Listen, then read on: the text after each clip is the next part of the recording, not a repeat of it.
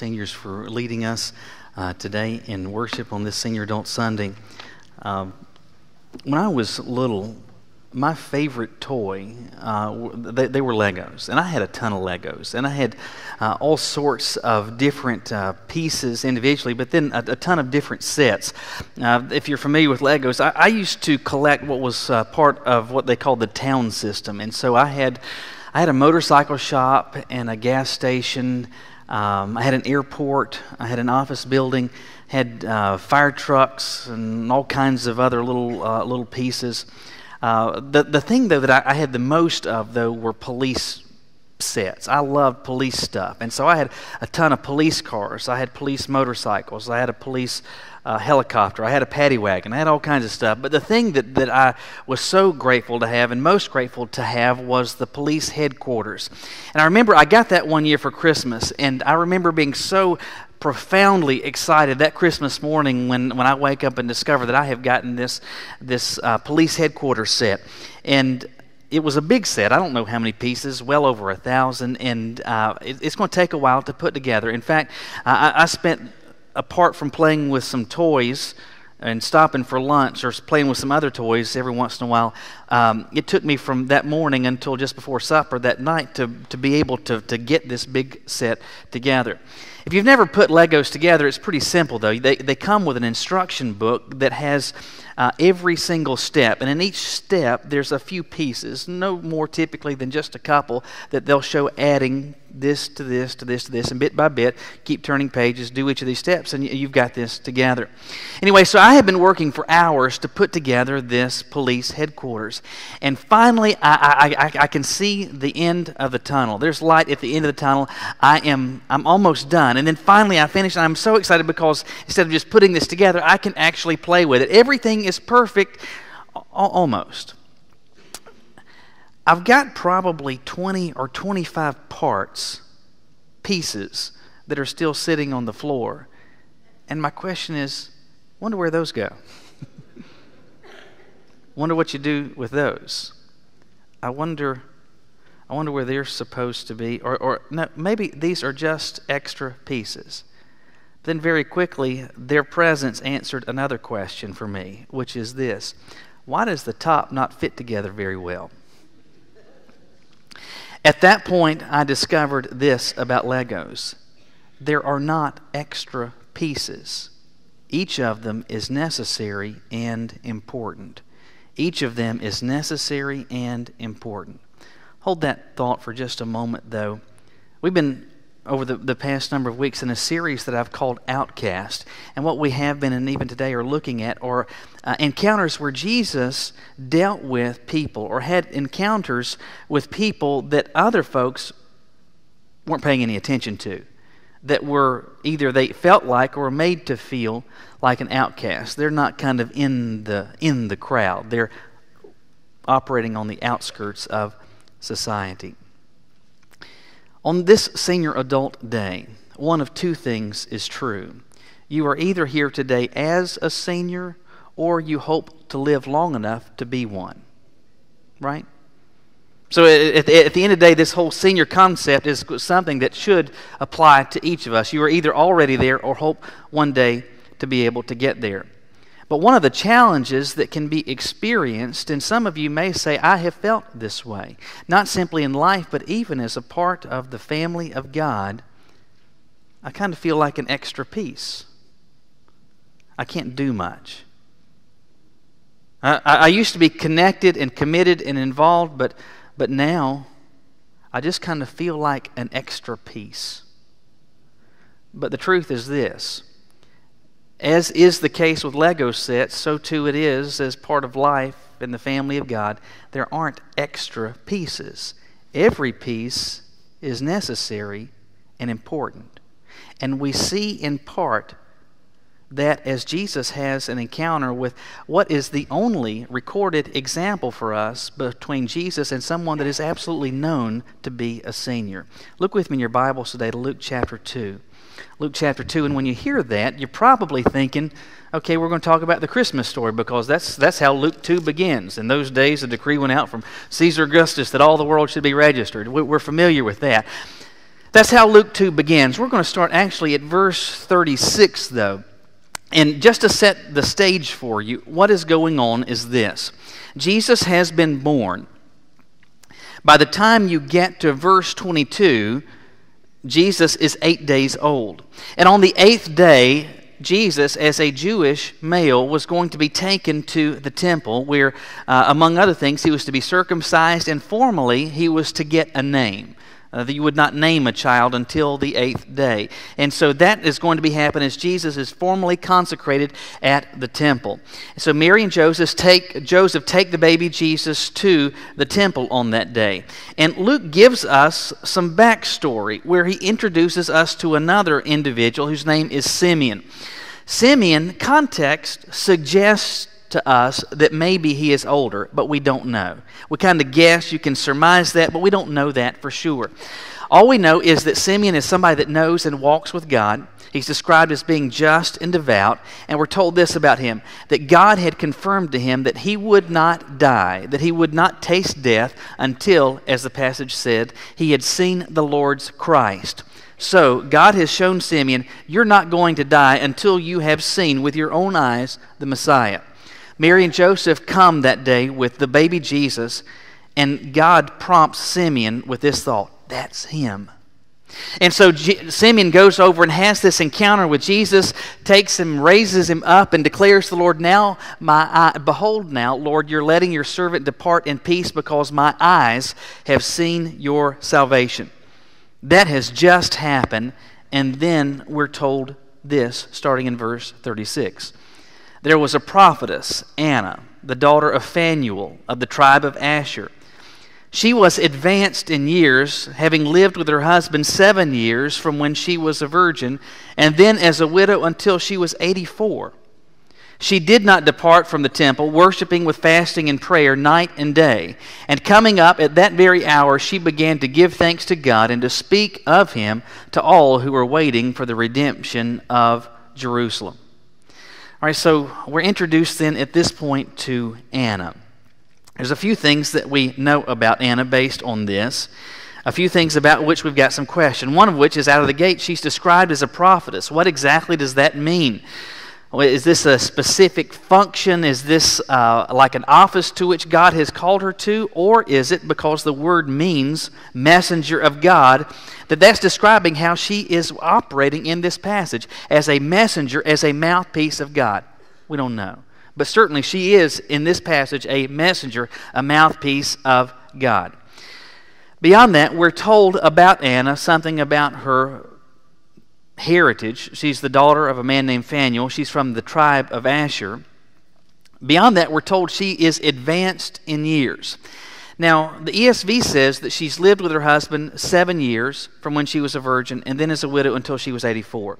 Now, that's how the ESV renders this, and there's a little bit of speculation as to what the appropriate way to describe and render these numbers actually is.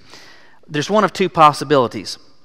We don't know when she got married, but from the time she got married, she was married to her husband for 7 years.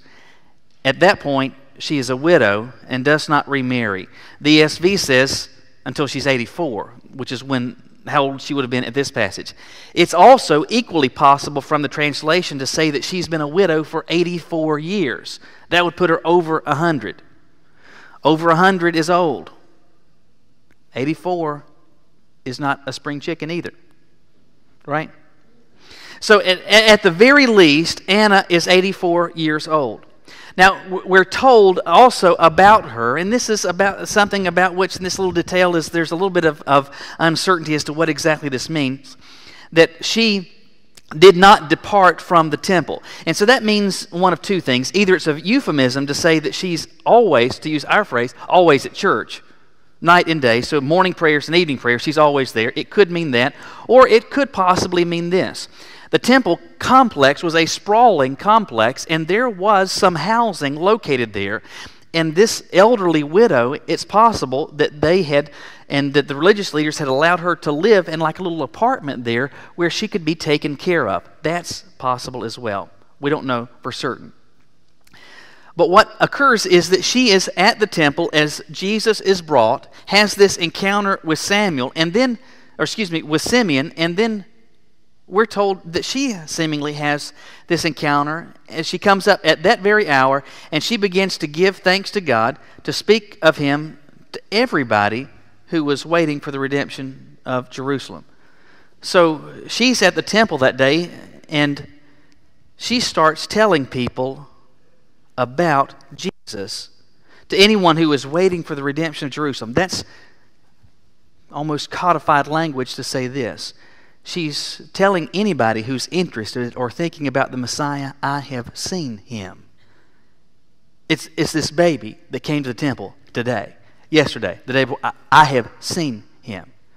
You say, okay, Michael, that's kind of nice. That's interesting.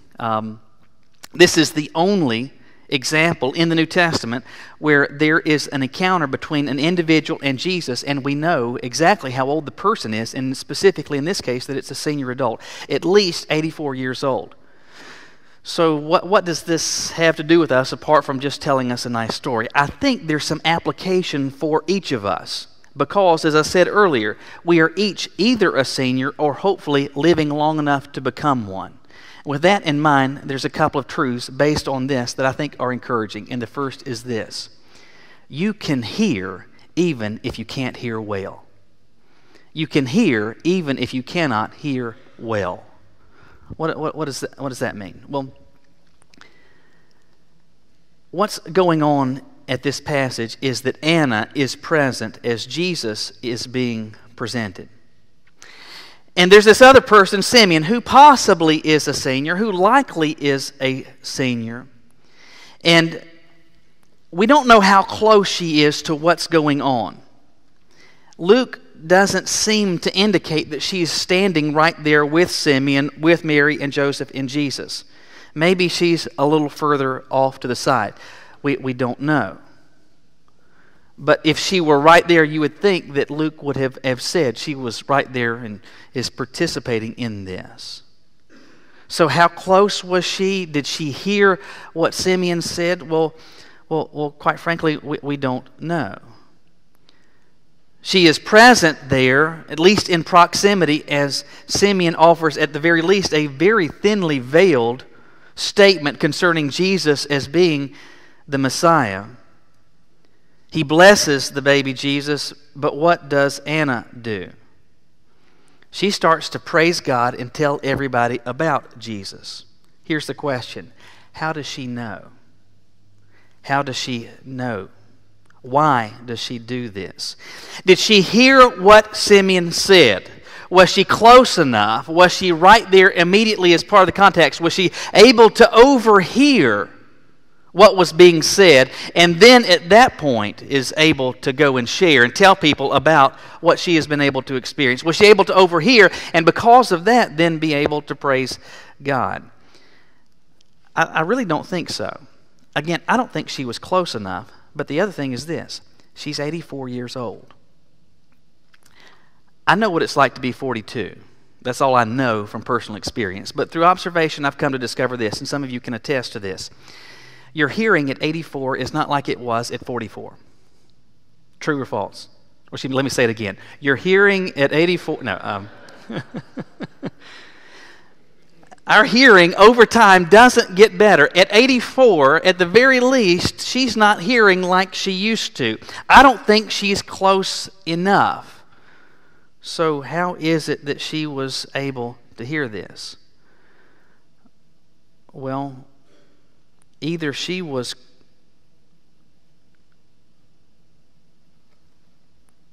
close enough, which I don't think so, or something else happened. There's another way that she was able to figure this out. My explanation is this: the Lord told her and said to Anna, "That's the one."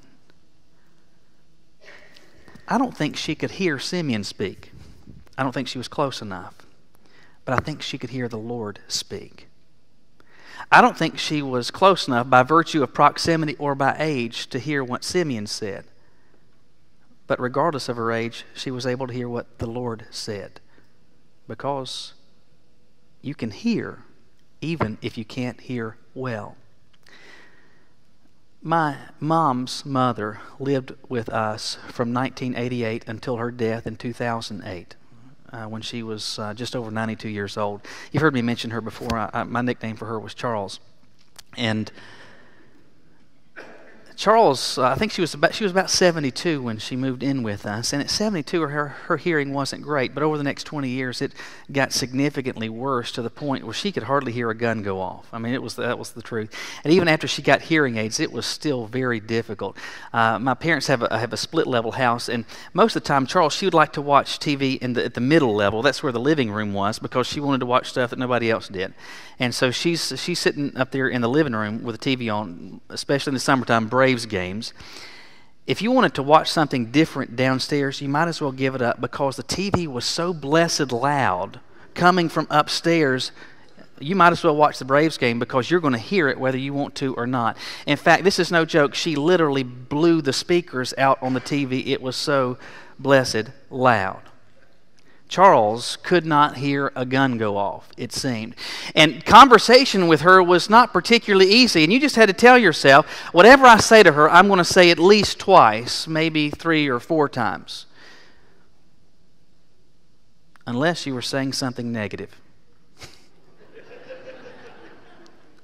If I were to gripe about Charles to Christy, my sister, or to my mom or dad, if anybody was to say something negative about something that Charles did, it was like, praise Jesus, a miracle has occurred.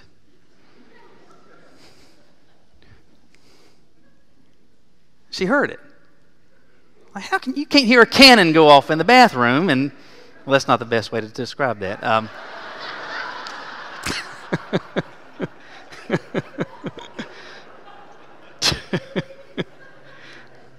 I didn't write that one down.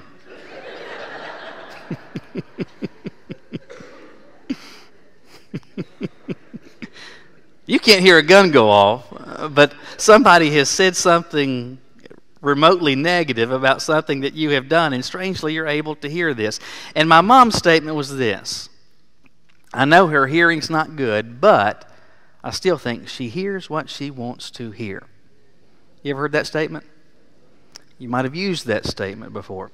And to the extent that that's true physically, I don't know. But I do believe, relative to spiritual things, it is true.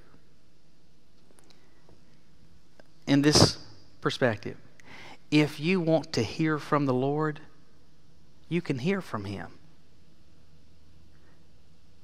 If you want God to speak, and if you want to be able to hear Him, it is something that is possible. Jesus put it this way in John chapter 10, verse 27, my sheep hear my voice, and I know them, and they follow me. If you never hear from Him, it's because not of a deficiency in your physical hearing capacity. It's because of one of 2 other things. You are either not yet one of His sheep, you've yet to begin a personal relationship with Him, or secondly, it's you don't hear from Him because you are not seeking to listen to His voice. After all, regardless of your age, you can hear, even if you can't hear well. But there's another encouraging application, which is this: you can do even if you can't do much. You can do even if you can't do much. Have you considered what it is that gets in the news? Some of you may very quickly respond, well, what gets in the news is it's negative. It's a shooting, stabbing, or a murder, right? That gets in the news. When I suppose that's true, because you do hear a lot about that in the news, a lot of negative stuff. But at the end of the day, what I would want you to note is this: what gets into the news, whether that's on local TV or national TV or local news, local newspaper, is stuff that's unusual, that's out of the ordinary. Let me give you an example. You say, it's just negative stuff. It's people getting killed all the time. All right. Last year in the city of Greensboro, there were 43 murders. 43 murders. And hear me in this. Every murder, if it's one, is one murder too many, right? But that's 43 murders in a city whose population, the city limit's 282,000 people. If my math is correct, 43 murders out of 282,000 people is a murder rate of 0.015%, slightly over 1/100th of a percent. Every 8.5 days, not even every week, so every 8.5 days, someone was murdered in the city limits of Greensboro. Again, one is too many, but it doesn't happen every day. Less than or slightly over 1/100th of 1% is the murder rate. And yet it gets on the news. It's going to be written about in the newspaper. Why? Well, it's because it's out of the ordinary. It doesn't happen every day. There's not 100,000 of them. There's 43 of them.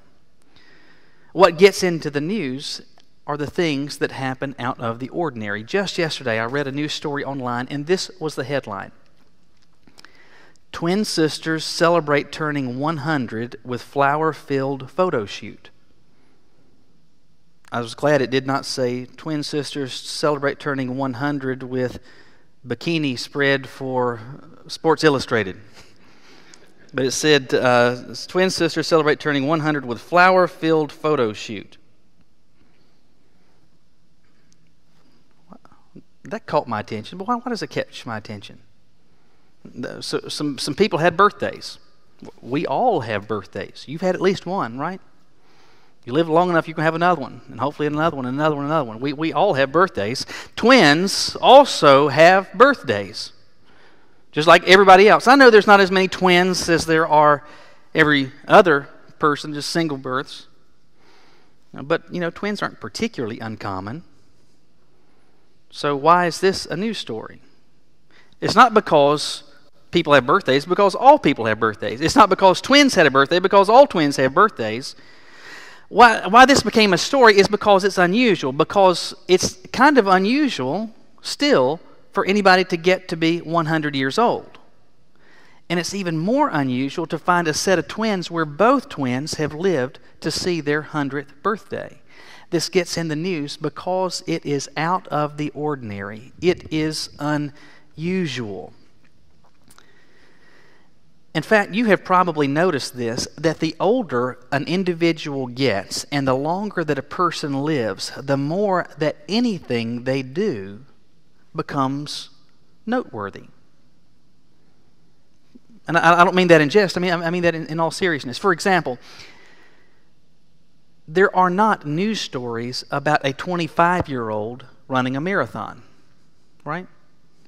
But if that's an 80-year-old running a marathon, there's going to be a news story, right?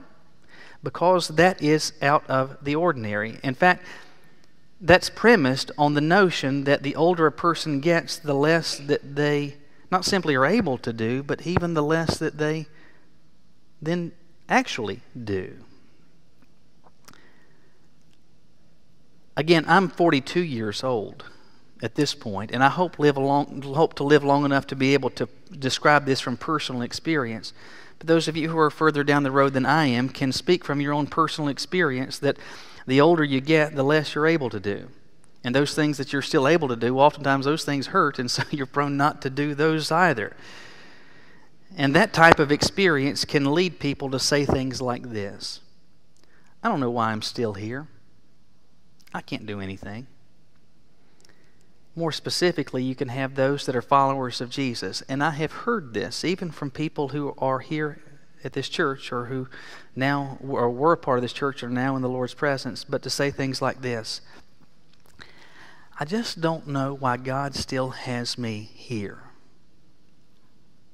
I used to do and serve, but now I can't do any of that, and I don't know why God still even has me here. Some of you would say today, I have thought about that. I have asked that question.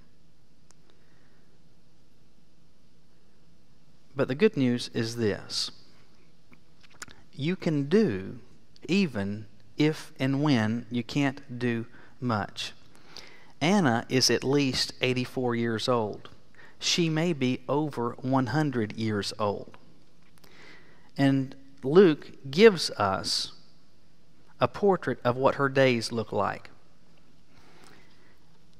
It's not simply possible, it's likely that she is at the temple, that she's at church every day. You know why? Because she lives there. And she can't go anywhere else. And Luke doesn't tell us that she's got a garden and she's plowing fields. Doesn't say that she's running a stand at the market. Doesn't say that she is training animals. It doesn't say that she's cleaning house. It doesn't say that she's doing anything except this. She maintains her relationship with God by worshiping Him, praying and fasting. And then there's one other thing she does. She tells people about Jesus. I don't think those other things I've just listed, I don't think Anna could do those things. There's probably much that she would have said, I can't do that. But the things that she could do, maintaining her relationship with the Lord and telling other people about Jesus, that she did. So you can do even when and if you can't do much. Some of you are aware of the fact that Glenda Stafford is at this point, and it is possible that she might have even passed while we're gathered here this morning, but she and her husband Glenn, they've been married for 61 years. She's been fighting a long battle with Parkinson's disease and is at the very end of this fight. I was with Glenn over at the nursing home till late on Friday night, and she was unresponsive. In fact, I'm surprised that she actually made it through Friday night. Not able to communicate with us, hardly breathing at all, long spans in between these breaths. And so Glenn and I are just sitting there, and he starts talking about some of his memories with Glenda. And he says this, and she's been over in the nursing home now for a while. And interestingly, and there was so much that Glenda could not do. She couldn't get up and walk. She was effectively confined either to the bed or to a wheelchair. But he started talking about the number of people that there, even in the nursing home, that she had been talking to Jesus about. She couldn't go to Walmart. She couldn't dig any ditches. She's not going to Carowinds. She's not going on a mission trip. She's not doing anything. She's kind of just stuck there. But where she is, she's telling people about Jesus. You know what that says to me? You can do even if you can't do much. I understand that our bodies do not strengthen with age, and there is much that over time we physically lose the ability to do, but this fact remains. If you're a follower of Christ who takes that relationship with the Lord seriously, even when you can't do much, there's a couple of things that you can keep doing until He calls you home, and that's to maintain a relationship with Him, and everyone that encounters you is somebody that you can point in His direction. Anna is a woman about whom we know very little. In fact, all we know are verses 36 through 38 of Luke chapter 2. That's it. What's amazing to me, though, is this. For the past 2,000 years, people have been reading about this woman. And you know what's even more interesting to me? They're not reading about what Anna did as a young woman. They're not reading about what Anna did as a 24-year-old, a 34-year-old, even a 54-year-old. They're reading about what she did as at least an 84-year-old. There was much that she could not do, but that she could, she was still doing, and even to the very end, she is pointing people in Jesus' direction. The simple encouragement is this: the God who used Anna wants to use you and wants to use me, but it's up to you. With Lego sets, there's not extra pieces. Every piece is necessary and important. In life in general, and life in the kingdom, and life as part of the church, there are no people that are extra pieces. Every piece is necessary and important because every piece is one that God can still use. Will you bow your heads with me?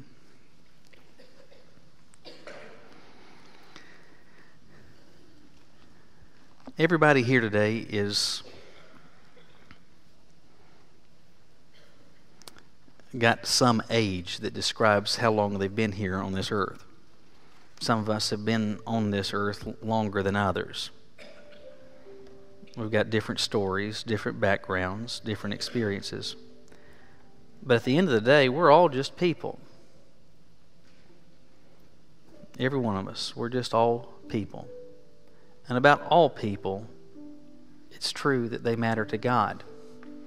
Jesus didn't die for some people, He died for all people. And that includes you.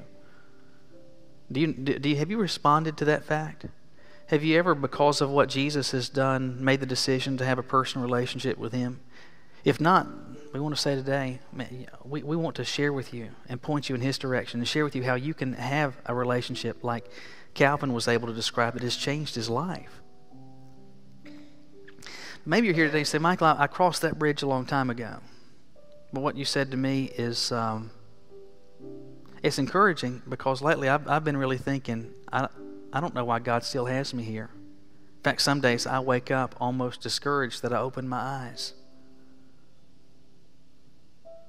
So what I need some help with is for the Lord to help me with my perspective, so that I can not simply know but live based on the fact that I can still hear Him speak even if I can't hear what others are saying. And I can still be used by Him if there's still much that I cannot do. Maybe you're here as a younger person. You say, you know what? I know that you don't wind up at destinations by chance. Every destination has a road, a path that leads to it. Anna did not wind up at this state at 84 years old because of a last-minute correction. It's because this is a woman that walked with God for a long time. Maybe you want your life to be one that at 84 years old, even in the smallest of ways, God is able to use you. There's got to be some course correction now. I don't know what that is, but I think God can even right now be showing you what it is. The question is, will you follow it? Maybe this is the place that God's leading you to invest your life to become a part of this church family. Well, today's your day.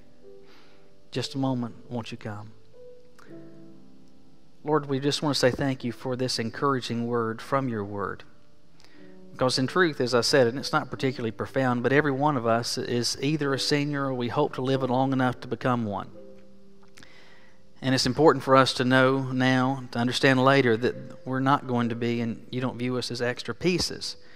You view us as pieces that are necessary and important and can be and should be used. And so, Lord, as you're speaking to us about changes that we need to make, things that we need to talk to